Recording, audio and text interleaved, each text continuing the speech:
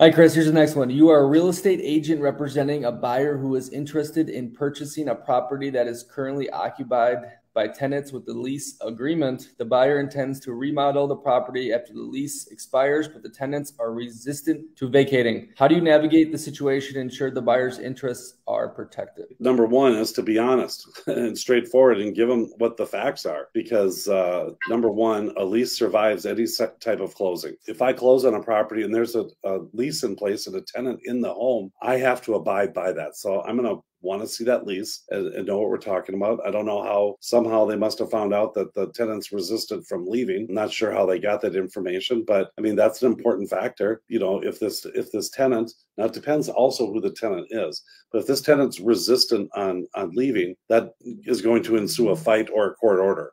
It's called an eviction notice. So you don't have to rent it to them. During COVID, that was a different story. They weren't letting you kick anyone out. But in this case, once that lease is done, they would have to vacate the property. Otherwise, you could take a court order to be able to get them out of there. More than likely, you're not going to have a problem winning that. But what I would do, I would find out what that tenant's like, who they are. Have they been evicted before? Because if they've been evicted before, they more than likely know what the heck they're doing, and they'll try to be able to do things to be able to extend their stay at the home. And if that's the case, now it's just a risk versus reward. Do you want the property? Do you want to maybe ask the seller to hold some money in escrow that's going to make sure that if those buyers don't hit the road, that you're going to be covered in the cost? So it might be $2,500 of rent, and you might have a 2-month layover. So you might ask that seller that they'll pay up to $5,000 if the tenant doesn't vacate after their lease, whatever.